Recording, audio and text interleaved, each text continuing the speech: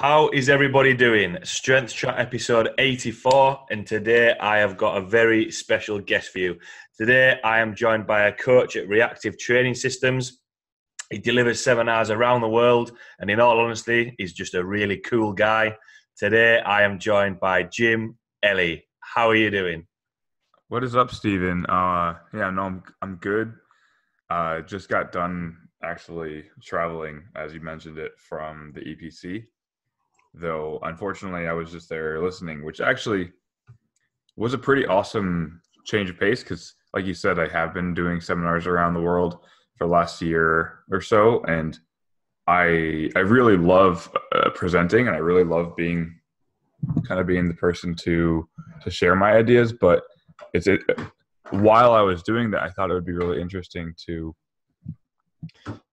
kind of be on the other end of things. So the EPC, if none of you guys have been to it, highly recommend checking it out, mostly just because of the discussion between the speakers, like, Eric Helms, Mike Tuchscherer, Dr. Jordan Feigenbaum, Mike Ezrayatel, Brett Gibbs, and I keep forgetting, it's Gabriella, her Instagram is Vitamin PhD, but yeah, that was really, really fun. So I'm just getting back from that, which is awesome.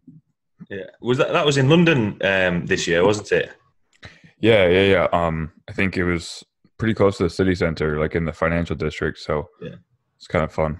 because I know the year before, I think it was in Ireland. I can't remember whether it was in Belfast or Dublin, but I know a couple of other coaches that, or I've seen a couple of other coaches have been there.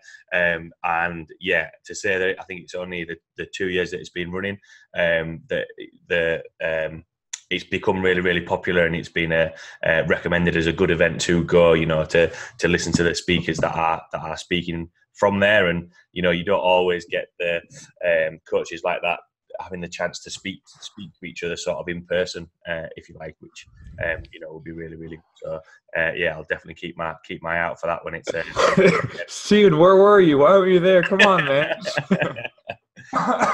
Yeah, it's bit of a drive from Leeds to London. Yeah, being in the north of England, it's we don't usually venture down south.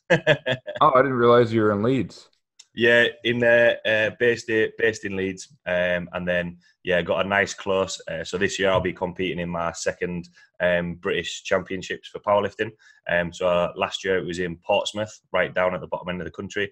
This year I've got another nice close competition, and it's all the way down in Dover. So oh my goodness, man.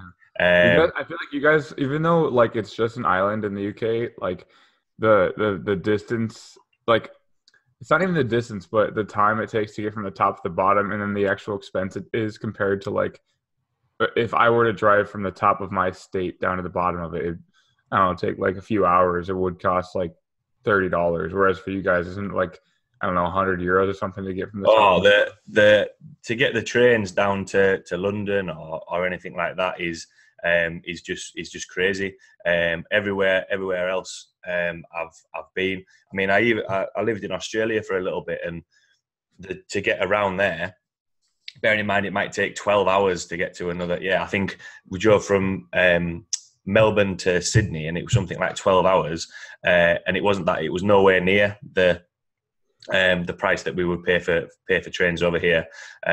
So yeah, but having my card, I've only got a small. It's like a little clown car, so it doesn't take that much fuel. Yeah, cool. So obviously mentioned you've been over to the EPC. What else have you been up to? How are you doing? What else has been going on?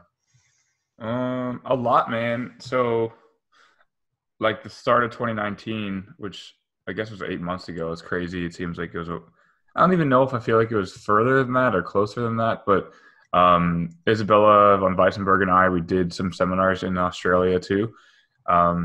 We were in Melbourne, did a seminar at JPS Health and Fitness, then hung out there for an extra week because, we're in Australia, and also, yeah, we're in Australia. I've always wanted to go there, like at least I don't know, before I died, I guess.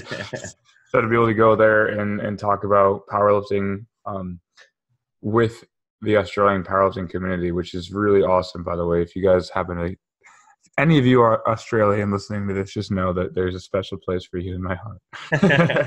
um, yeah, and then we did one in Sydney like 2 weeks later, and then I went over to hang out with Brett Gibbs in New Zealand for like 2 weeks in Wellington, New Zealand. Nice. Which I haven't seen a lot of nature in the last few months. You know, it's a lot of farms and trees and stuff. But in New Zealand, like waking up in the morning to literally you just open your eyes and it's just like every color that you want. You know, like super blue water, super beautiful trees and animals and sounds. And anyway, I've been daydreaming about that a lot recently. And then we did a seminar up in the north in Auckland. And then, yeah, like long story short, I came back to Australia for about a month and then came back home. I don't care. I don't know if anyone cares about my like real like TMI type of thing, but I had to get my tonsils removed like in the middle of April, which was not exactly something I was expecting, but I'm glad that like a part of my throat was removed and I didn't like just die. I don't know how that works. You get like the entire piece of your body just taken out and it's like, yeah, it'll be like a 2-week recovery time. So I don't know. I did that and then came back to, sorry, you're going to say something? No, I was just going to say the first person I know, you hear about people getting their tonsils out, but you're the first person I know to have their tonsils removed. So that's a first for me as well. Yeah, like, I don't know. That was a crazy thing. Took a few weeks to recover. Then, went to Worlds 2019 in Sweden, and that was incredible. Coaching athletes in the UK and France. It was kind of funny. It was just like pretty much I was Team UK, Team France, and everyone was like, "Who are you?" And I'm like, "Oh, no, just don't tell anybody." Oh, yeah, nice. So that's been my summer pretty much. And then because you asked, I just can't not answer everything, you know? I also, then after that, I went over to Mike Tushier's place in Holland, and we've been recording for the RTS classroom. We kind of been revamping that to kind of give better, more updated information, better quality, 4K, better audio, all that. So it's like more enjoyable entirely for the students. Yeah. Oh, nice. Just touching on what you said there about New Zealand and saying how nice it is. That's the sort of the having lived in Australia, I always wanted to get over to New Zealand, but just never got the chance. But everyone who said it's, you know, absolutely awesome. And in terms of the work that you're doing with RTS, the content that's being putting out there is, I know I follow it, and it is really, really helpful. So just keep putting that out. Oh, dude, that honestly, that makes me feel so good because that was my goal for this quarter, was to get everything more enjoyable, more watchable, more shareable, just like as much as possible. And it requires a lot more logistical planning and things like that, but it's super worth it to hear people say they enjoy it. Yeah, absolutely. So obviously you've spoken a little bit about your summer there and mentioning about the worlds and, you know, the athletes and powerlifters that you've worked with and the success that you've had. For people who might not necessarily know your background, how you got involved with powerlifting and got involved with the RTS, just want to give a little bit of a background to yourself? Yeah, man. But just letting you know, this is gonna turn into Jimbo story time. Like, I've got some cookies and milk behind my laptop, so I'm all sorted. Yeah. So, I'm gonna start from start from when I was 13. That'll be brief though. So, I started I think when I started lifting was when I was 13 in my basement. I had like a bench press down there, and my dad was always working out at home because I don't know, he's taking care of us and stuff. But I always thought that was cool, and my dad was jacked, so I'm like, I want to look like him. He could do the titty bounce, you know. I don't know if you're doing video, but if you're, I was like, everyone on iTunes and Spotify, get over to YouTube right now. Yeah, he would do like the titty bounce, and I'm like, that's cool. And he he benched a lot, and I was 13. I'm like, I want to learn how to do that.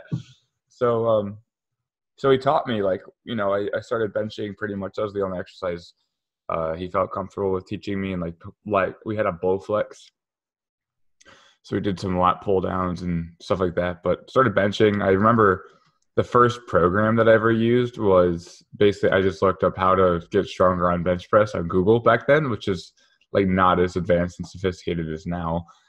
And it was like a WikiHow, like a WikiHow page popped up, and it was like just a pyramid program, a pyramid kind of, not pyramid scheme, but like a pyramid progression where you do like 65 and 75 by 65 by 5, 75 by 3, 85 by 2, or whatever. But I was like always wondering, like, well, I don't know, am I supposed to max out? I'm 13. Like, do I just go for a single out of 10? But yeah, so I that's kind of when I started, and relatively soon after that, people were like impressed that I could bench press anything, because not that many 13-year-olds are lifting weights at all because they're in sports, and I wasn't that good at sports. So I was just like, I lift.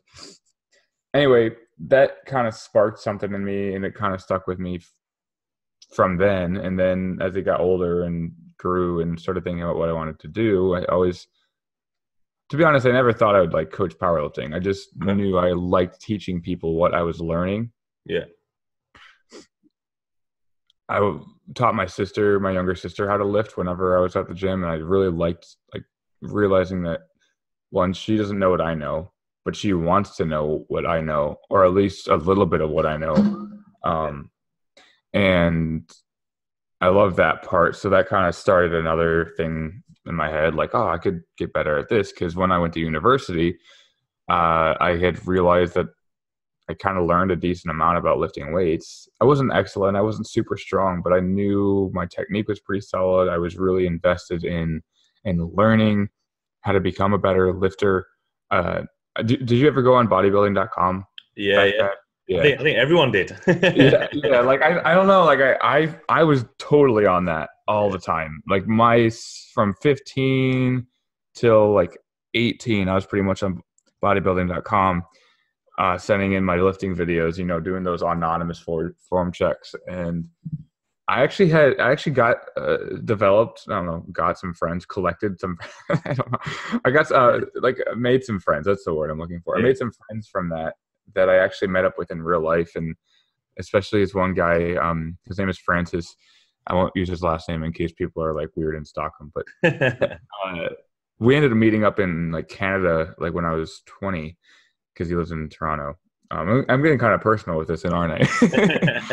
But yeah, we ended up meeting up, and he was the one guy that would give me all these technique critiques. And he was learning himself, and he was stronger than me at the time too.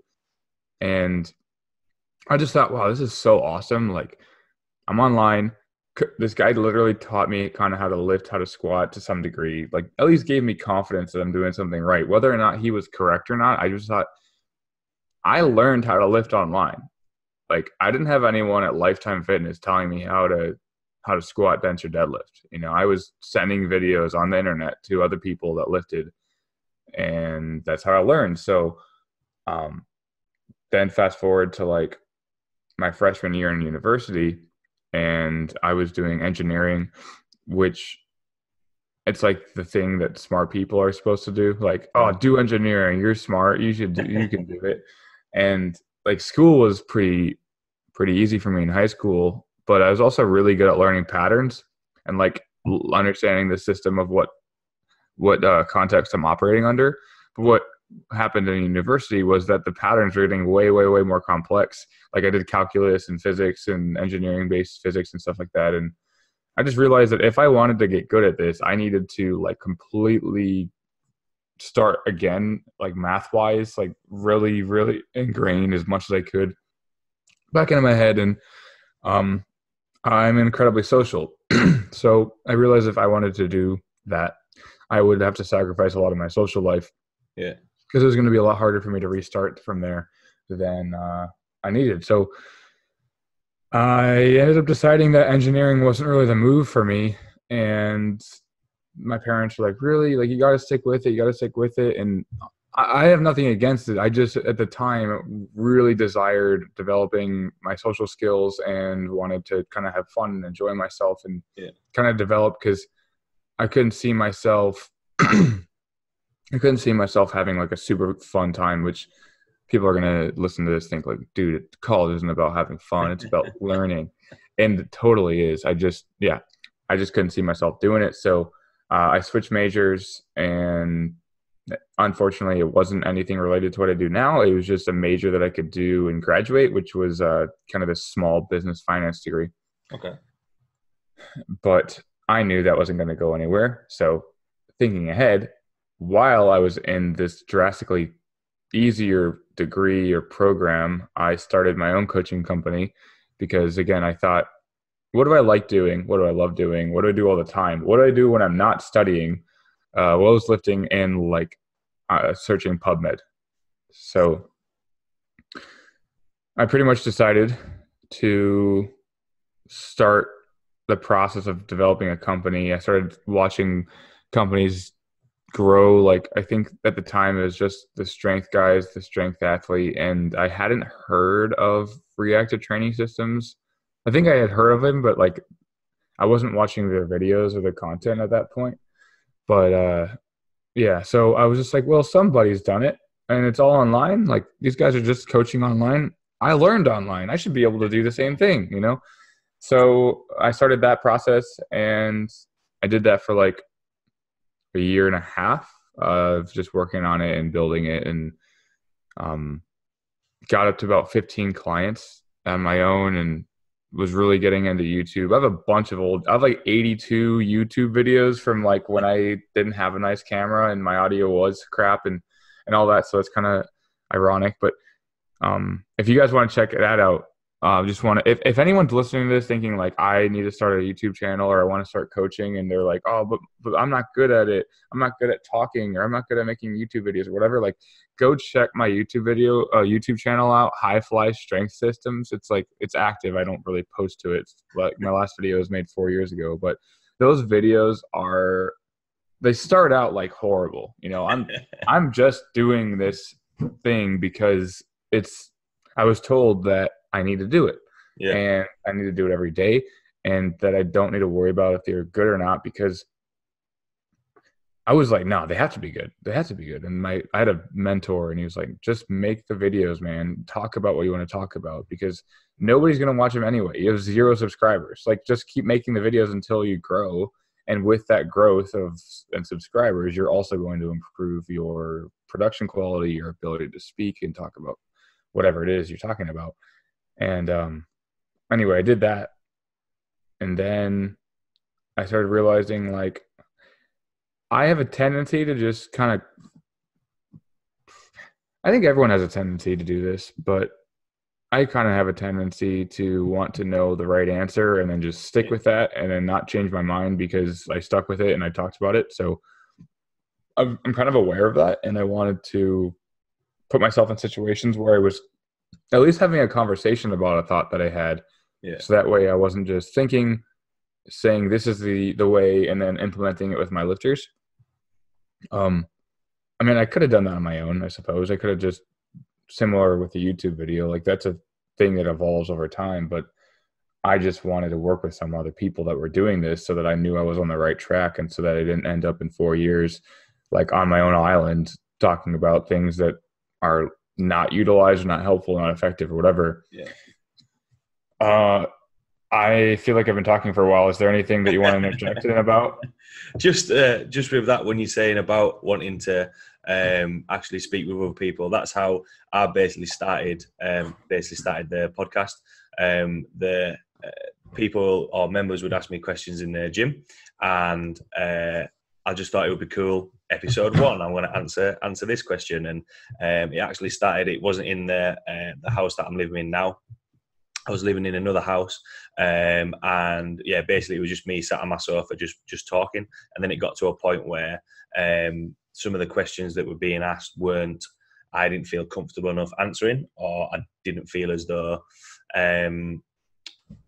the answer that I would give would be a good enough answer for them to take information from it. The whole point of, why I set it up and the idea, I had no idea it would grow to, the 84th episode. I just thought, right, I'm going to start reaching out to other coaches, who are, more experienced and have a bit more of a knowledge base than what I do for one, on a selfish note, for me to learn, so that I can provide my members and clients with a better quality service. And two, that if people are listening who I might not have any interaction with, I mentioned there somebody in Australia who I've never spoken to is listening to it and thinking, right, okay, that makes a little bit more sense. And some of the things I say are, I realise that I'm not too far. I'm not going too far wrong. Obviously, as the podcast has developed, there's not just been powerlifters on the podcast. There's been other strength coaches, in terms for just like general strength, if you like. But being a little bit more specific, I like to think I'm developing a little bit more as a powerlifting coach, and people are taking from it. So yeah, I completely agree that if you look through at some of the very first videos here, some of the podcasts, are like an hour and a half long. I think my first video is 2 minutes, and it's just lots of so that's what I think. That even with my first podcast, which was a few years after doing videos and working with RTS, even I hated it. I didn't hate being on it, but I realized how do I want to present myself? Because I'm not a researcher. I don't need to have I study for every one of my decisions that I'm making. I don't need to have a study. I don't need to talk about any studies. Because the thing is, when I grew up listening and learning, it was always learning from people who were researchers and publishing science and writing articles about that science and things like that. And I'm not really interested in that as a way for myself to communicate. I like learning in that way to some degree, but also I'm not a freaking researcher, so I don't need to present myself like a researcher, Yeah. So that's an interesting thing, as figuring out how to communicate without kind of buying into imposter syndrome, Yeah. I think people, what I've found is that, having done, I did a degree in sport and exercise science, and a few of my friends went on and did masters and that sort of stuff, and that just wasn't for me. And then since then, I've started to learn a little bit more and do a little bit more of my own research. But I like putting things across that, yes, some research studies and that sort of stuff are quite hard to digest. Whereas sometimes, I think people like the fact that those in-depth research studies are put across in a simple way, and for how people to understand, so that they can learn. And I think people prefer. I think there's too many times that people can put themselves across as quite serious all the time and straight-laced, whereas how I coach, how I speak to people is the same with everyone. I'm quite relaxed, quite chatty, and not everything has to be dead complicated. Putting things, if someone once said, if you can make a complicated topic and put it across simply and someone understands, that's a sign of a good teacher. And from speaking to the likes of such as yourself and other coaches, I think that's what I've tried to implement, which seems to be a successful way to look at it, if you like. Nobody really likes to feel like they don't know as much as the person that they're talking to. They might think that they want to talk to somebody. You want to talk to somebody that knows more than you, for sure, but you don't want to be talking to them the whole time oh no, did the thing that I say, was that correct? Do they respect me? And some of that you're going to do anyway to some degree at the first time. If you meet somebody that you research and you listen to them all the time and you're like, oh yeah, I hope they think that I'm smart. But the thing is, they just want to speak. A lot of times they don't, the people that are really enjoyable and have a lot of influence or whatever, they typically just want to talk to you like a human, because they are also aware that they've been spending like 10 straight years studying this like specific thing, and they don't expect anyone else to understand that. Like no researcher is like, oh, hey, guy that doesn't do the research that I do, you should understand everything that I do. And you should know the things that I know, because nobody that anyone actually likes talks like that, because it can come off condescending, and it creates a really weird power position, and it's really uncomfortable for both people. So, and ultimately, researchers don't know necessarily more about, like, they know more about their field and their topic, but even then, the research that they're doing isn't coming to any like harsh conclusions. It's just they're just adding another drop to a bucket of research that can be used and analyzed and taken like for a literal grain of salt. Yeah. Sometimes some research is for me not always practical in the real world. For example, I am one of my friends is doing his masters, and I've been helping out on it, doing his study. This is no joke. The study was I had to eat a really large breakfast and then go for a nap. I'm not joking. All for the purposes of science. But I had to stay there 5 hours and have my blood taken every half an hour and all this sort of stuff. And realistically, how much they try to cram into that breakfast. I mean, I don't know. People might have that all the time, but the research they were having, it was a little bit like the end product wasn't. There was no sort of, well, how would you practice this in the real world? Whatever they were researching, it's like, oh well, it just gives people an idea. Well, that's not sort of useful for people that might not be able to, that have jobs and are out day to day and everything. So I think research can help, but you also need that practical world experience, if you like. Yeah, well, that's kind of what it was like at the APC, and I think of it, and I've more so been thinking about it a lot more recently, as almost any study is like creative fuel. It's an idea generation. It's a starting point, but obviously, especially in sports science, especially in powerlifting, like powerlifting specifically, there's not even close to enough studies to give blanket statements, statements and recommendations for individuals, because and they talked a little bit about that too. Like Greg Knuckles was bringing up the fact that to get the right people to do the studies, I forget what the term he used is, but to get people that are actually highly competitive to take time away from competing and then do a study that's supposed to tell other people what highly competitive people do and what's effective. Yeah. Was that convoluted? Did that make sense? No, yeah, that makes sense. Yeah. Yeah. So he's saying it's super difficult. So it's like, okay, so we can't even get the people that we actually want to study. We can't even study the people that we want to study. We're studying like proxies of those people, basically.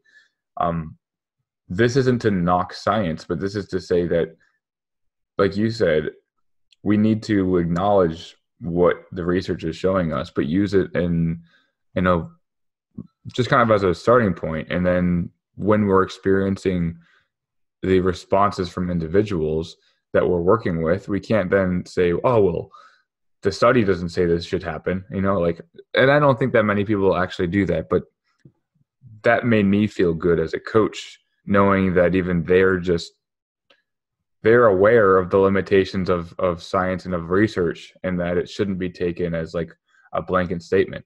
They're just presenting what they found, and it's more or less up to us to decide what it means. I don't know if they'd agree with it, but that's how I think about it. Well, no, I think it's a really good point. I think I always like to say that everyone's got an opinion, and everyone will interpret it a different way. The coaches that I work with at the gym that I work at, we're all sort of on the same wavelength, but we might just say things a different way. It's a little bit like when it comes to exercises. I'll coach one exercise one way, and another coach will coach it another way. It doesn't mean to say that either way is wrong, but if you put it across that so that the client or the athlete understands it, and then gets the end result, which is to do that exercise properly or whatever it is, then right, you've both reached the same end goal. It's just you've just done it in different ways, which I don't think is a bad thing.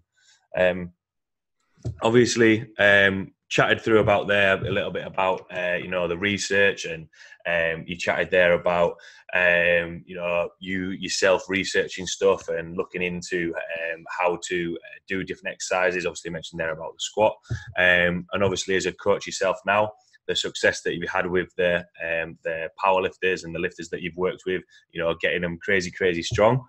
When it comes to the programming for strength, what have you found to be the key principles to sort of keep in mind? Because an example is a guy came in and he said, "Right, can you teach me to be stronger? Can you get me stronger?" I said, "Yes, I can, but you've got to follow the program sort of set out from there." So, what are the principles that you keep in mind when it comes to getting people strong?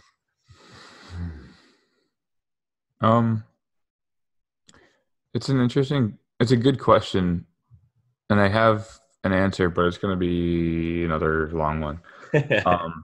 I think everyone needs to have a process, because everyone needs to have a system. Because if you don't have a system, then you can't get repeatable results. Yeah. But the other thing is that if you have a system for athlete, right? This is my system for my athletes. Like, I'm becoming more and more aware that every individual athlete needs somewhat of a different system to get stronger. So I've been thinking, I thought about this while I was getting ready in the morning about okay, how do I really put that in an answer? And I guess I'll just talk about what it is like to work with me, because I think that effectively would be my process, or it would be my system. Yeah.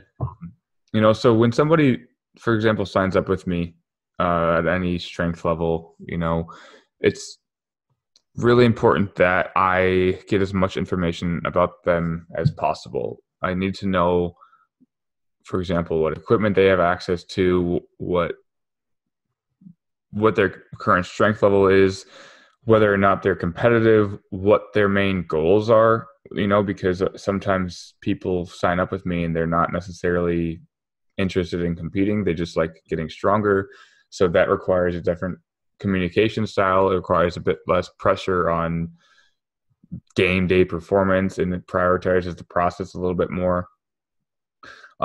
So that kind of can help me set my own framework for how to communicate with them, and to frame the exercises and the protocols that we're utilizing with them in the appropriate way. So the first step in effect is to gather as much information as possible to try to figure out which variables that they need help with the most. Yeah. Because some lifters need help with technique before anything. Okay. Some lifters got the technique down, but their program structure needs some tweaking, or needs a complete overhaul, or needs a bit of a reframe in terms of how we're thinking about progress in general. Yeah. Because sometimes people are, I could write the best program, but some people are just overshooting even their own program. Some people aren't even following the plan that they're sticking to. So, that's an important thing is figuring out how do I design this program that kind of meshes with their personality.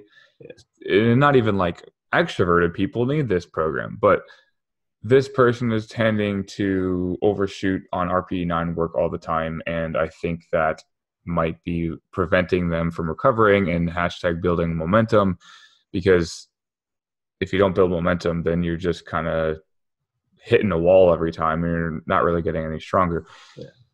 When you mentioned about, obviously you get people that, so for example, the powerlifting club that I run, or the lifters that come into the gym are mainly beginners, and none of them are competing. Just when you're talking about people that might be competitive or just want to get stronger, does the time that you potentially spend on these areas and the goals that you get from them, the information you get them, does that dictate how long you might spend on different things, or will that just depend on the person? Such as you mentioned that some people might need their technique working on a little bit more. Yeah, like in an ideal world, we're just like, okay, for the next 4 months, we're just going to focus on technique. And that would be what I would want to do sometimes. But even then, I can't do much from online. You know, I can give cues every video. Like sometimes lifters will send me a video like while they're training, and I'll say like, okay, for this week, let's focus on breathing better into your core. Or like, I want to give them a drill so that they can practice bracing effectively. And that's a lot of times what I teach, because I feel like if you can get your breathing dialed in and your bracing dialed in, then everything else seems to kind of fall in place. Yeah. And a bunch of excessive cueing outside of that is also dependent on the idea that their hip structures are the same, or that they feel that their physical sensation is similar to the physical sensation that I have when giving certain cues. So I don't do a lot of cueing, but I do a lot of fundamental work. Like, do your feet feel like they're on the ground? You know, are you really maintaining stability in your foot when you're squatting? Or for the bench press, are you using leg drive? Are you actually actively using your muscles and your legs to drive your traps into the bench pad? And for the deadlift, like, are you building tension? Are you actually spending some time breathing into your core, building tension on the deadlift? And you know, for some lifters, like even the strongest lifters I have, that's something in particular with one lifter we've been working on for the last few weeks, where it's like, dude, we need to build tension. We need to get this technique off of the floor improved, because you're spending like 8 extra seconds just trying to get the bar into position so that it can come off the floor. Or at least that's my perception. You know, I could be wrong, right? But yeah, like, it doesn't really matter necessarily how advanced they are. It just kind of depends on how quickly they pick up what it is I'm saying. And that's why I love seminars, because if I go to a seminar and someone's got something going on, I can just freaking say it to them, and like maybe give like a physical cue, like a physical touch or something to like the area that we're trying to work on. And all of a sudden they're just like, bam, fixed. It's like 5 seconds. And I'm just like, oh my gosh, I work with people for months sometimes, and we can't do this. And that's discrediting my coaching, I think, a little bit. But the reality is, like, some things are just better done in person, which kind of brings me to my point about how do we effectively communicate? Because if I'm talking to the lifter online and I just keep bringing up the same problem over and over and over again, and we do that for 6 months, like, at some point it's going to probably cause some frustration. So yeah, I think in person you could just like, okay, we're focusing on technique. Because you could just physically give them a cue, and then it's a lot more immediate, and they're not questioning whether or not it's good or bad, because you're right there. So you just tell them. And online, you know, I might have to wait a day, or I might be 2 days or something like that, where they're just wondering if their deadlift technique was good.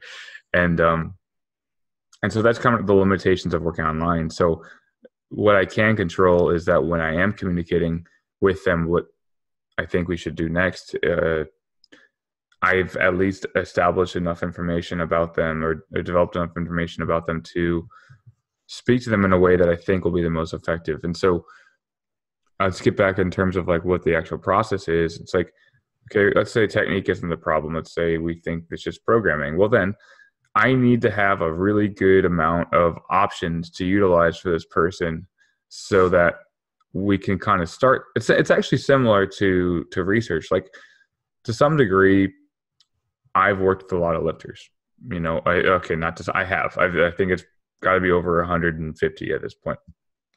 On average, I know what happens to people when I do, let's say we have a starting template, right? For like a general structure, like, okay, this template we do 4 times a week squatting, 3 times a week, or 3 times a week squatting, 4 times a week benching, twice a week deadlifting, like, just as a general starting point. Like, that's just the outline. And then I look at their training history and they do something similar to that. I'm like, okay, if I implement this, it's not going to be a huge change. They're not going to have to design a new lifestyle around this. We can just stick with that. And luckily enough, it also seems to fall in line with some research that like high frequency training leads to better strength gains. Yeah. I'm not saying that it's just a truth. It's just it's when things are in alignment so well, sometimes you just do it because like you don't always want to work with someone and just shift it up because you think you know the answers. Like a lot of times they have a lot of experience training, and you know, especially the athletes, so they've been training for a while. So for me to just come in and be like, yeah, man, everything you've been doing is just, it sucks. You know, I don't know what else to say. Good thing you came to me because I know everything. You know, like that's just not how humans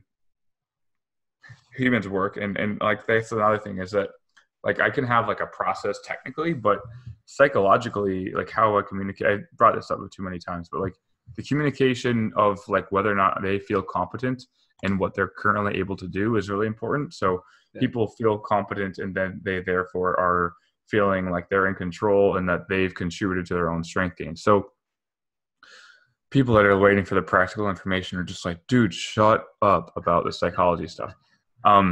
Okay, so I think it plays a part though. I think the psychology of it does play a part. If the communication, if you speak to them the wrong way, or speak to lifters the wrong way, I think it can have an effect. And I think that is something that sometimes overlooked, you know, a little bit sometimes. Well, like how good of a coach are you going to be if your clients don't like you? Yeah, you know, like, or they think that you can manipulate your clients. You can be a manipulative coach, right? You can get results, but make people feel bad about them or feel like they need you or feel dependent on you. Yeah. So like if strength is the only thing that matters, then you could potentially do it in a morally, you know, I don't know, not a morally unsound approach. Like people do that. That happens. Yeah. And so I'm not saying it happens a lot, but it does happen. And I've worked with people when they're like, oh yeah, my old coach told me that, like for example, talking about technique, my old coach told me if I deadlift like that, then I was going to be in a wheelchair in 5 years. Like that's not exactly something that allows for confidence in a lifter's deadlift. If they're always thinking when they're deadlifting, like, I hope I don't break my spine. Like, how are you going to get strong doing that? The psychology of how you approach training is huge. I'm going to rant for a second, but dude, the amount of like times people come to me and they're like somewhat like they think all the time about whether or not they're good enough. How do you build momentum if you're thinking every lift that you need to be validated about whether or not it's good? Like you need to have that self-confidence, that self-competence and understanding that you're in control. The coach is there to help and assist and not there to tell you whether or not you're good enough as a human or a lifter or whatever it is, because ultimately you are good enough and ultimately you have everything within your own control to make decisions. But a coach should kind of be there to guide you, to navigate you through this course this path that you're deciding to go down, right? So like my role isn't to just like decide everything. My role is to like figure out where they're at and meet them where they're at, because that's going to provide more success than if I just decide like, well, here's my process and you follow my process. And I do, like, I have a psychological process too. It's like actually asking them what they want to do. What are their preferences? What have they had success with in the past? And I let them usually we collaborate a little bit more. Again, some people don't want that collaboration. So I can't just say like, my process is I collaborate. My process is that I just let everyone work with the program. Like some people like don't say anything. They give me no information and they don't want to, and they just want me to give them the thing. And so sometimes I just give them the thing.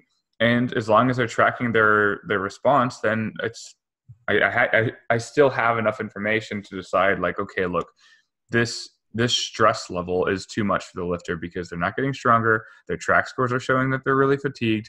They're not telling me anything else. So when you have a lack of information, you take what you do have and you make decisions from it, right?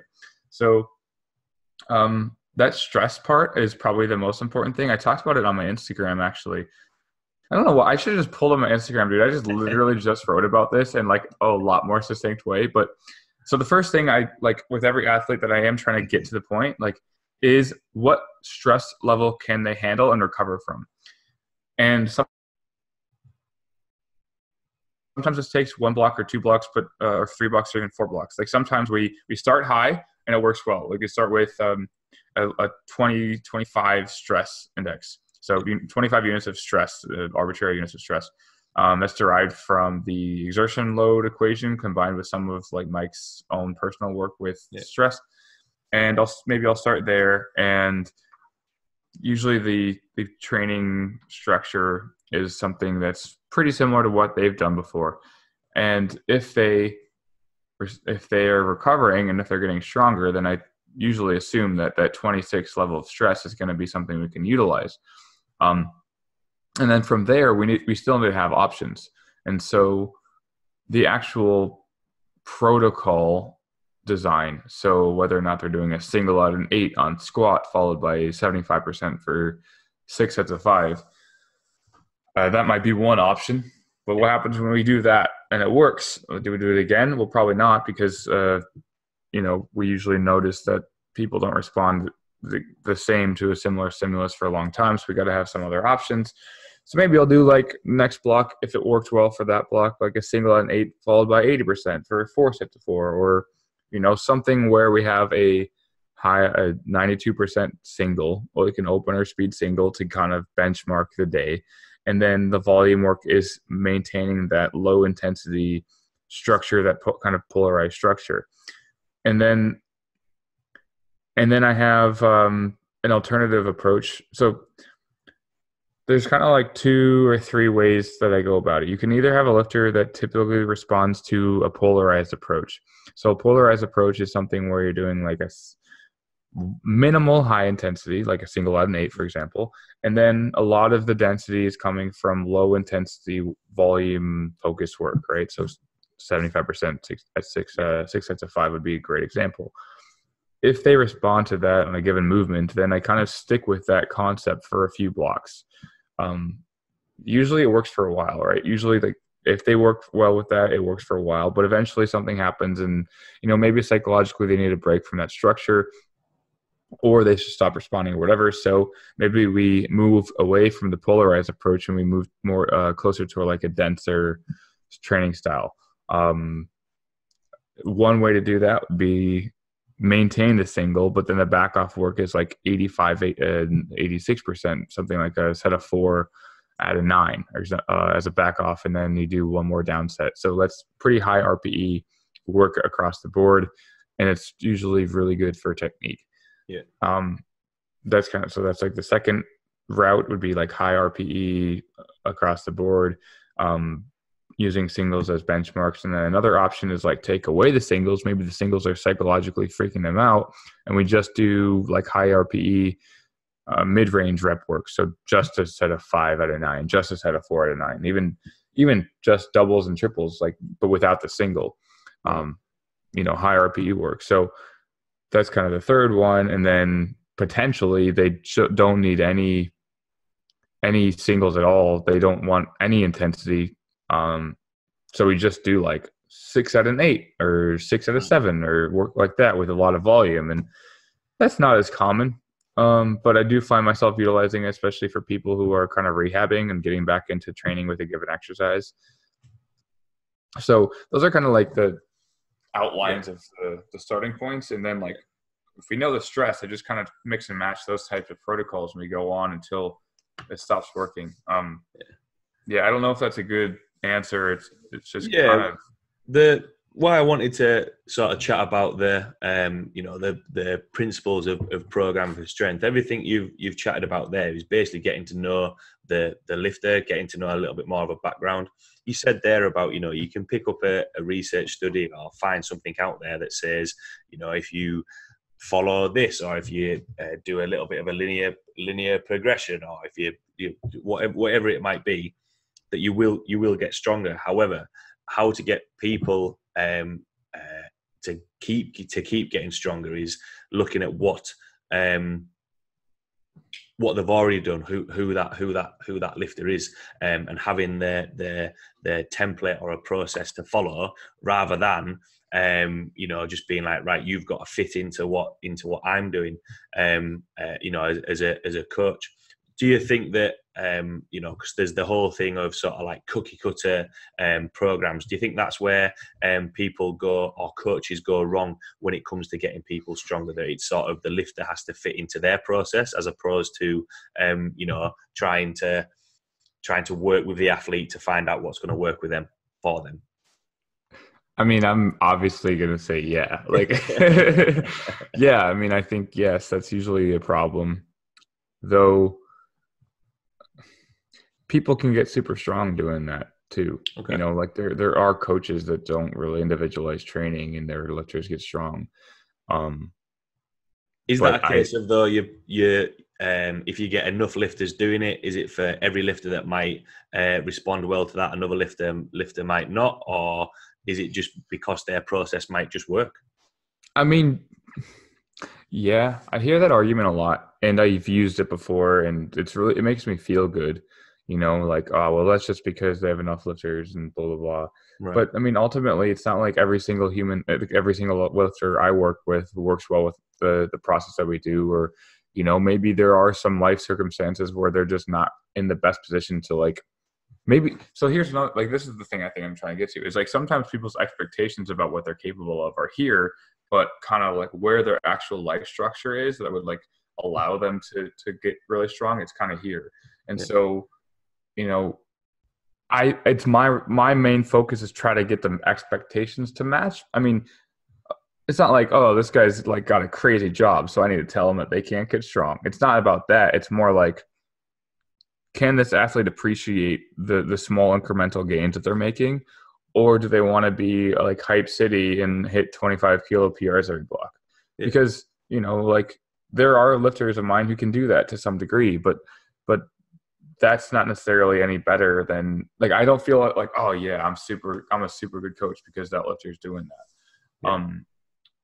My main focus is like, if someone, like for myself even, like if I'm not like gunning after 20 kilo PRs all the time because I travel like all the time. I haven't had consistency in training in like 3 years. Like I take what I can get when I have consistent training. I'm excited. I'm appreciative. I'm happy that it's not injurious. I'm happy that I'm lifting in general. Like I appreciate every moment. If I get a little bit stronger, I'm like, hell yeah, you know. But and some lifters, I think it's really difficult for them to do that when maybe they're not the most competitive and they have a really stressful job and they don't get a lot of sleep and they don't have a lot of consistency. Like I'm still going to work with them. I'm going to do my best. And I don't necessarily think I'm any worse at my job if I can't get them that 50 kilo PR that they wanted, because like I don't have control over that. Yeah. You know, they don't even have control over it, even if they had all their life structure. Like, I think what I'm trying to say is that to some degree, every coach is going to have the lifters that like produce these really super cool responses. But I don't think coaching is just about getting people PRs necessarily. I mean, yeah, it is. Like, let's get them stronger. But is a 5 kilo PR any worse than a 20 kilo PR? Like, given the context, like, it's not for me to decide. You know, I kind of want to encourage the idea that progress in general is not necessarily just about hitting a new PR on the squat, because, like, if you have a non-powerlifting oriented lifestyle, highly competitive powerlifting oriented lifestyle, then, you know, maybe a few kilos every few months is a pretty sweet thing. And maybe like you would reframe it and enjoy lifting in general. And that's the key statement there, you know, enjoying it. I think once people stop enjoying anything, people won't want to do anything. And a key statement that, so every week I have a meeting with the coaches that I work with, and the key statement at the minute was, obviously you mentioned there about, you know, is there a difference between a 5 kilo PB and a 20 kilo PB? Progress is still progress. You know, a guy went to his first like sort of beginners powerlifting meet, and he got a 7.5 kilo PB on his deadlift. And he was like, oh, it would have been nice to get 10. And I was like, that's just greedy. You know, you got a 7.5 PB, that's fine. On the flip side of that, and I said that is progress. on the flip side of that, somebody else is just for, working with people who aren't powerlifting, just coming in, want to get stronger and all that sort of stuff, had been really struggling with his diet. So basically he wasn't eating enough vegetables. So we were like, right, let's try and get some vegetables, because his staples were sort of, let's say, broccoli and carrots. So I was like, right, let's add another one in. Okay, so you're eating more vegetables. He's gone from eating hardly just one or two vegetables every other meal to 5 consistent days in a row. So the key statement at the minute that's in the gym is progress, not perfection. You've done well. You've added that back in. He travels a lot with work, so he's going to struggle to be having consistent meals. So yeah, exactly what you've said. It's just sort of making them feel confident in themselves that they are progressing. So I was told from a friend, I was trying to figure out where to live. That's what I'm currently trying to do, and I was just having a tough time with it for whatever reason. And he's like, well, I don't know. He just kind of said this phrase. I don't know if it was really in context. He just said, like, abundance is the enemy of appreciation. And I started thinking about it in terms of like where to live. And I thought, yeah, because I can live anywhere. So like, I'm not really appreciating anything in particular. I'm just like looking for the best of the best of the best. And it doesn't necessarily exist because everything has problems. Everything has issues. So that kind of idea in terms of lifting is like, if you have everything going for you, then it's really difficult to appreciate all those small incremental improvements, whether that's to technique, whether that's to improving your mental like state when it comes to lifting. Because I know a lot of people who can get really, really strong, but they're like up and down emotionally, and they really aren't maybe, they're enjoying it when they're enjoying it, when they're improving, but then when they're not improving, it's like almost can feel like the end of the world. And that is not necessarily sustainable. And I don't think I don't know, like if that's how it is, that's how it is. But like, I always find that people don't understand what the alternative to things can always get worse.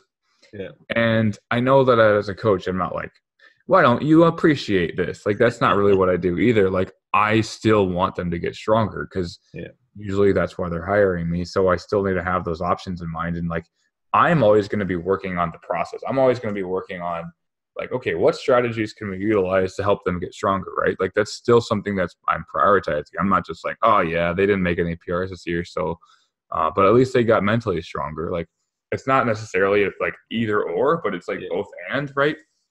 So I'm still going to try to figure out a training structure that works well with an athlete that maybe they don't have like an ideal life, but that's my responsibility. Like, well, maybe they only need to train 3 times a week and they only need like a few hours a day. Maybe they just need like one high intensity single 3 times a week, and that's enough. Like, there are so many options to utilize.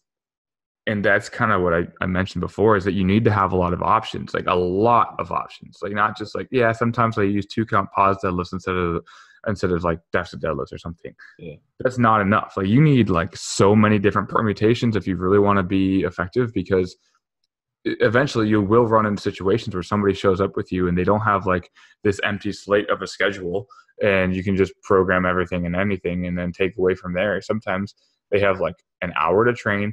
They still want to be competitive. My mind, I might be like, oh, okay, but I don't like, sometimes how many, I just don't know a lot of hot top level lifters with a lifestyle like that. Yeah. But if that's what they want to do, I'll start with that expectation, and I'll start as a benchmark for my own performance as a coach and see if we can implement it. And I'll do my freaking best that I can do. Right. Yeah. So I can't necessarily tell them what their goals are. Yeah.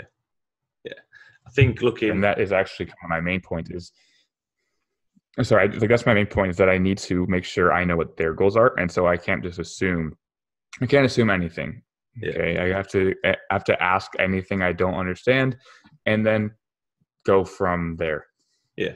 Yeah. Sorry. The screen paused a little bit. So I was just a little bit like, oh no, I thought you were making a really good point then. So I was like, no, don't freeze. Is it all good? Still there. That's why I just wanted to double check. Okay. Yeah, that is it is a good point. It's I can't remember who said it, but it's a lot more of listening to the athlete, and then asking them questions to get more information. And exactly like you said, you need a plan B, and then if plan B doesn't work, right, well then you need plan C as well, just to be able to work through it and get them to there might be occasions with like you say, not necessarily maybe the higher end athletes, but people who are trying to get a little bit more competitive. It might be that for whatever reason work's getting in the way, right, well I've only got an hour to be able to do this, or whatever it may be. When you chatted there about sort of you've found out all the information, their lifestyle, how can they train, previous training, how do you sort of evolve through the process and look at changing the blocks, if they're not used to that, and what about how much sort of experimenting goes on as you're evolving and working with a lifter? So I know you had Mike on here before. I don't know if you talked about this type of thing or not. But we at RTS, we utilize block reviews and meta block reviews pretty heavily to at least help inform us. It's like our own reviewing structure. Again, it's almost similar to like a study. Like it's just that study is actually about the individual, right? So you still have to look at it and okay, tell what is the data telling us? Because this is the data that we have. So unless we just want to only utilize our biases, then we should look at the data and with respect and make decisions from there. So the block reviews are really helpful because it can kind of tell us, like the first block review isn't going to be particularly helpful. It's going to tell us whether it went well or not. It's not going to tell us why. However, from there, then I can look at it and kind of maybe use, that's when I would be like, hey, look, this is what happened in this block. I will typically ask them what they thought was the biggest contributor to either the progress or to the lack of progress. Okay. So I'll be like, hey, look, here's what I'm typically looking for. Did you get enough sleep? Did you get enough, was your food on point? Did you do proper, did you warm up properly in a way that you usually do? Or was it all over the place? Or was your mind in it? Are you even bringing any intention to the gym? I mean, I don't say it like that, but are you bringing that kind of intention? Like, what do you think? Yeah. And then they'll tell me what their experience was like that 4 or 5, 6 weeks and what they thought was kind of contributing. And then I'll take that information and then, so I'll combine that with a block review, and then I will take what I kind of personally think I should do and see how much of that aligns. So if that is aligns with what they're thinking, if that aligns with what the block review is showing, and if it's aligned with my own weird biases that I have of my own experiences, then I'm like, sweet, I think we got an answer. I think we should try tempo work, for example. I think that their technique needs a bit of improvement. The tempo work tends to help with proprioceptive awareness. Such a fun word to say. But, yeah, so for example, that might be something like the alignment of the athlete's preferences and thoughts with the block review with my own. If we can get all of those in alignment, then that typically helps with that, not even adherence, but motivation, deciding that this actually is a really solid approach and that we can feel confident at least moving forward with it. Yeah. And knowing that the athlete has to kind of understand that it is a process of understanding what works for them, not just a process that works, right? So it's not just shut up, athlete, you just do your thing, don't say anything, and we'll all figure it out. Having them involved in understanding that it's about them, I think that can make it fun. Again, not everyone wants to do that. Some athletes do just want to keep quiet and let me do my thing. But I do find that when you combine some of that preference and get them to start thinking a little bit more about the program, that active awareness can help make everything else even more effective. Because if someone's like, oh, I'm going to do this. I was thinking, hey, Jim, do you think we could do some singles this block? Because I haven't done that in a while. I'm like, oh yeah, actually I was thinking of implementing that as well. And then, hey, the block review, we did one block for fucking 2 years ago with singles, and it went really well. I don't know why it took me 2 years to realize that, but we're going to do it, Yeah. So that's kind of how we fine tune it, is that we always kind of revert back to asking questions, looking at the block reviews. And then again, I need to have some relative creative fuel as well, because I need to start thinking what about this? Can we try this? Oh, I know someone that's doing this. I think a really good example is I have a lifter who is really, really strong and kind of in the past has bought into Do you want a case study right now? I have a case study, but Yeah. it's going to be decently long. So yeah. Okay. So I'm going to find it interesting. Now, sometimes forget that I am doing a podcast when I start speaking to people. But yeah. Okay, sick. Okay, so here's the context. I start working with a guy, super strong, has at one point done like 2-a-day training, and if he's listening to this, he'll know it's him. 2-a-day training, like he was doing like crazy volume, like 6 days a week. He was training at one point 13 days a week. I mean, that doesn't 13 times a week. Wow. Yeah. He just made up a whole different week. 13 days a week. Like he's like, you know what? Mondays are not the end of the week. Sunday's not. It's Monday too. Anyway, so he was training like crazy, and then I think he just told me he had done that. He hadn't done that in a little bit, but he had done that. And then we start working together, and I'm like, okay, so he responds well to volume, so I'm going to give him a lot of volume. He was responding really, really well to that.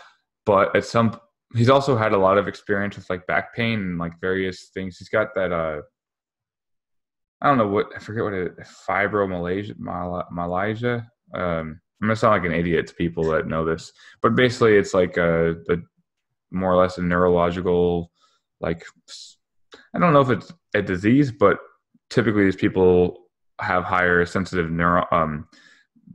their pain sensitivity is higher. Right. So like they'll have more common like elbow tendonitis and then things where they're just like irritated, like that. So anyway, long story short, that started happening, and I'm like, okay, so what can we do? Because this guy's still really strong and he's got everything else in place. He just kind of has some pain overall. And my understanding about pain is that it typically is related to too much stress and not enough recovery. So how do we kill the stress? Well, typically that means killing some volume. And so we chipped away at the volume, and he's still getting stronger, even though we keep taking volume away, like significant amounts, like from 6 sets of 5 to 3 sets of 5 to 2 sets of 5 to 1 set of 5. And block after block, we're just kind of doing that for various movements. We went from squatting 3 times a week to squatting once a week, and doing 1 split squat a week, and deadlifting twice a week to deadlifting once a week, and benching 4 times a week to benching 3 times a week. Yeah. Just, dude, like completely just shifting and then just chipping away, because it's like, look, if you're still getting injured, but you still want to train, then we need to match that stress to the recovery. Yeah. So we kept doing that. And at this point we're doing, I don't want to tell, actually, I can't tell. It's a secret, but let me just say that we're doing pretty much no volume, just heavy singles on the lower body movements, because those are the spinal loaded movements, and those are the ones that he seems to be irritated with. We're doing 1 heavy single for the squat, 1 heavy single for the deadlift, and 1 supplemental movement for the legs to get some volume in. We also noticed that he was getting super fatigued from high rep leg work, which by the way is something I kind of was observing. And then Eric Helms was talking about in his presentation at the EPC that an individual who has more muscle mass, the more muscle you grow will change the insertion angle of that muscle to the joint. And as a result, a bigger muscle can potentially occlude more blood, which hypothetically also increases the fatigue per rep for bigger people. And I was noticing this thing with this lifter, and I was like, hey, look, maybe we don't need a bunch of high rep work, because we would do like a set of 10 at like an RPE 6, and he was just wrecked, So I'm like, okay, maybe we just don't want that many reps in the program. So I'm going to take those out. So we don't have anything over 6 right now for his lower body work. And I don't know, long story short, like we just kind of went from this starting point to more information. He's not recovering. He's awesome, by the way, because he's like, some people just buy into paradigms that are not actually substantiated, like this high volume paradigm. Like, I need volume or my muscles are going to get small. It's like, and there's so much research to indicate that might be true, but they're ignoring these other variables. Like, you can't recover from it. So it doesn't matter how much volume you need, you're not recovering. And so we need to adjust the plan. Like, that's just how it is. And so it's kind of my job to communicate that but it's a lot easier when the athletes also understand what studies are for, and I've bought into that idea relatively strongly too, because I used to do a similar training approach as this guy. 4 days, like I said, 4 days of training a week, 3 squat, 4 bench, 2 deadlifts. And now I'm pretty much doing what this guy's doing. I'm doing it with more volume. I'm doing actually more volume than him now, which is hilarious because he fucking trained 13 days a week at one point. But, the point is that process evolves based on the information and understanding like which variables are impacting one another. And that is important for the athlete doesn't need to know that. Yeah. They might, this person does. And it's important that they understand it. But, I understand the relationship between stress, volume, intensity, and how that can impact their performance. And so it's ever evolving. Like it's literally ever evolving, because no one that I've started with is doing the same thing that they're doing 2 years later. We're just shifting things up because they're getting bigger, and now they're getting more fatigued from the same level of work or whatever it is. And even if you don't know that science, like actually they're just not responding to the stimulus anymore, so we should change it. Yeah, I think when you're saying there, if in 2 years' time people are doing the same things, it's the exact same thing. Well, yeah, as a coach, things will change in 2 years. They'll progress. Things will happen. Obviously, worst case, they might get an injury and you got to change it around, or you might the better they get, you might need to change it around a little bit more. And in terms of the research, I think we touched on it previously in this chat. People can look at the research and be like, oh well, that's what I need to do. But actually, yeah, if like what you said about the volume, if you're absolutely battered after doing loads of volume, right? Well, yes, this is what the research says, but that's not really relevant to you. How I did a podcast with Mike Israel, and how he explained about the exercise selection. Does it take long to set up? How much do you recover from it? What's the actual benefit that you get from it? And I think that's a really good way to look at it. So when we're thinking about getting people or getting powerlifters to progress and get stronger and go from sort of regional comps to nationals to progress, is that the way to go? And because you always think, oh well, how did someone go from competing at this to adding X amount onto the total? Is it just evolving that process all the time? Is that the way to go about it, rather than people thinking, oh well, did this guy just put on 25 kilos, went up a weight class, and that's why he's ended up getting to the next level, if you like? Is that what you would think?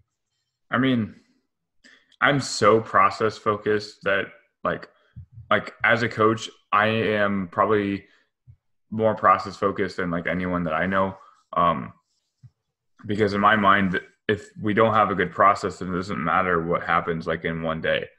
Because then we don't have a process to figure out how that happened. I think it's less about that like quick fix, because even if you do get a quick fix, like let's take this to the extreme, okay? Because why not? Hashtag polarizing. If we take drugs, if we take a bunch of steroids, and an athlete adds 100 pounds to their total, even that isn't forever, and they add more and more risk to injury because of the extra inflammation, the extra just inputs and stress that they have on their body from the extra load that they're lifting, because now they're lifting a lot more weight. Yeah. And that might add 100 pounds right now, but I'm not necessarily saying that they won't continue to get stronger just doing that, but I don't know that it will. And I do know that big changes in a short amount of time tend to be difficult to maintain to some degree, and again, I'm not saying that if you get 100 pounds stronger that you won't just stay that. It's not just going to go away. Yeah. But it does mean that you're then changing the organism. You're changing the function of the organism. So the variables that are contributing to that 100-pound gain may not sustain that organism forever. And so even if you do find a block that's sick, and you just just get crazy strong. Like that happens a lot where I added 30 pounds to my bench press in 4 weeks. Like, how did I do that? And can I do that every single block? Maybe, maybe not. Doesn't really matter to me because the process doesn't change. Like, okay, that was a sick block. You did really well. What do you think contributed? I think it was this. I think it was my mental motivation was there, and it was never there before. I've never thought that much about my training before, and so I gained 30 pounds. Well, now that you're thinking about training, that 30 pounds might have been you might have gained 30 pounds on your squat because you never brought any intention to the squat, and now you are. But now that you're bringing intention to the squat, that's a variable that isn't like that can't then contribute to an extra 30 pounds just like that. So. What I think I'm really trying to say is like, yes, we always have a process focus. Like it's always like asking again, what are the variables that are contributing? What is the block review saying? And sticking to the variables that are working for sure. Like if something's working, like keep going and until it stops. But anything can happen too. Like the training structure might be the training structure that's really, really good, but life stress increases, something else happens. And I think athletes that don't have a lot going on other than lifting are going to be like, dude, I don't have anything going wrong with my life, so shut up. Like, tell me the thing that gets me strong and shut up. That's totally fair too. Like, if an athlete doesn't have all these variables that are changing all the time, then it is just that training process that we dial in. Yeah. It's just best exercises, best volume structure, best strategy, like for sure. But yeah, any kind of like, I want to get super fast strengthy, and so I'm going to hire this coach that knows all the keys. It's like, maybe you do work with me and you get really strong, and that's awesome. But my prioritization is figuring out a process that is repeatable. Yeah. To keep getting that person stronger, which is obviously we've spoken about this throughout it. And I had to laugh when you mentioned about intention there, because it's no secret that my bench is my worst exercise. That's because I don't really enjoy bench press. Leading up to a competition, I start seeing physios now. Leading up to competition, my shoulders get beat up, and I'm not very good at it. But obviously, right, the bench is what's dropping my total down. We need to have, like you say, a little bit more intention. And when you mentioned that, I had to smile to myself, because now that I'm showing a little bit more intention on my bench press, squatting and deadlifting, I love lifting big weights. I think both of those exercises are cool. They look cool with loads of plates on the bar. Bench press, I'm not that strong at it, so let's just get bench press out of the way and let's get to anything else. Showing a little bit more intention on it, I am starting to see progress on my bench, which that's just from saying. So my coach is Mark McQueen, and working with him, and it was basically, look, you need to put a little bit more intention, put a little bit more effort into it. And that was no sort of with me having lack of sleep or I couldn't get the sessions in. It was basically mainly because it's not my favorite lift. I'm not going to do it. Put it back in. And it started to improve. So yeah, I completely agree with, sometimes different things can happen in that block. But like you say, if you find a training process that's like, right, this block you've got crazy strong, right, let's see how this goes. So yeah, completely agree with what you. Well, it's like those. So I think the point I was trying to get there is that there are certain variables that, when actually paid attention to, will produce a pretty significant response. Yeah. Like, if you lack sleep and then all of a sudden you figure out how to sleep more, then for the short term, that was going to probably produce a pretty significant response to your strength in the lifts. But I think a lot of people might be hearing me say, like, just focus on all these other variables that aren't lifting. And like, that's not true. It's just that if those variables are lacking, then that's going to have an impact. But then once you fix them, it's not. So then what do you do? Well, then you actually look at the program. Yeah. Then you actually look at the training variables. And then, and I think that's where I want to make sure I'm clear, is that some athletes actually have everything dialed in, and then you definitely need to have this process of training. And that's where the optionality is probably the biggest thing. Like, if any coach is listening to this or working with athletes that have everything freaking dialed in, then it is ultimately up to you to figure out the various training styles, because that is going to have a pretty significant impact on their training once those other variables aren't there. So, do they respond well to polarized training? Do they need a little bit more volume? Do they need a little bit more stress? Like I said, find the stress level that works first, and then you can implement the protocols within that stress level. There can be crazy options there.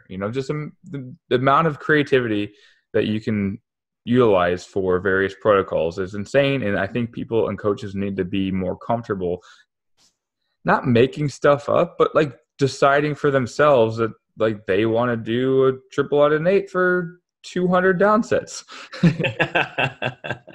Like just having that like as an option, at least give respect to a lot of different things. I think a lot of people are like, not this, not this, not this, not this, because of, West Side's horrible. And like, why would you ever use bands and chains ever? There's no reason to use it. And it's like, because they might work. Like, I don't know, just do it, because like eventually you're just going to, you're only going to mess with rep ranges. Yeah. Like that's boring. Eventually people just want to have fun, and that maybe that's the variable that works. And yeah. I don't know. I never really know the variable that works. I just know that I give myself a lot of freedom to choose and to create. The most difficult part about coaching is actually the creative process that you engage in, because you need a lot of mental energy to prevent yourself from just like doing the same thing all the time. Yeah. And it's looking at everything that you've chatted about there, which I quite like, is looking at it from a global aspect, if you like. And then, once you can process of elimination, all these are in line. This is the area that we need to focus on. So yeah, definitely quite a lot of things. Exactly what I wanted from having you on the podcast. Really, really interesting, and following the content that you put out there, and to be able to chat with you sort of reaffirms everything that I've followed the content that you're putting out there. So for everyone listening, obviously plenty of tangents, plenty of topics covered. What would, for everyone listening, either as just a powerlifter or as a coach listening, what would be your take-home points or words of wisdom from everything that we've chatted about today? I would say the big three are going to be allow yourself to be creative, allow yourself to kind of think outside of the box, and like not like outside of the box. I looked at another study, like within your own head. Yeah. What have you kind of observed? What have you seen? And can you implement that with your lifters? Number two is make sure you're asking the right questions and listening first, asking questions first before interjecting and deciding what's best for the lifters. Because if you don't know what the lifter wants and you don't know the context of the lifter, then you're going to miss a lot, and you're probably going to make the relationship will slow down, and that impacts their performance. And then three is, if you are a coach or if you're an athlete and you don't feel comfortable or confident right now, you're going to look 6 years in the future and think like, if I don't start now, then I'll not be any different. But if I start now and accept that I'm probably going to suck a little bit, that's okay. And it's almost expected because you just started. So, give yourself some time to grow and adapt and evolve and learn, and trust that you can learn and that you will learn, and that the things that you do learn, you can apply to more and more and more people as you kind of go through that process of evolving. Yeah, good points to finish on. So for everyone listening, who after listening to the awesome chat that we've done, where can people find you, get in touch with you, or follow the content that you're putting out there? You can find me mostly on Instagram. My own page is Jim, JIM _RTS. And then the RTS Instagram is Reactive Training Systems. Those are probably the main places. And if you don't follow our Reactive Training Systems on YouTube, now is the best time in all of RTS history to follow us, because I'm more or less establishing a 4K standard, which means all the videos I'm trying to upload in 4K, at least as many as I can. Audio is pretty dialed in. I'm getting really good at editing. So just like, speaking of processes, man, I'm going to become like one of the best videographers in YouTube in the next 6 years. So Don't sleep on me, bro. I'll make sure to send these podcasts over to you, and then you can, if you've got better editing skills. 100%, everyone listening, look at the work that Jim and RTS do.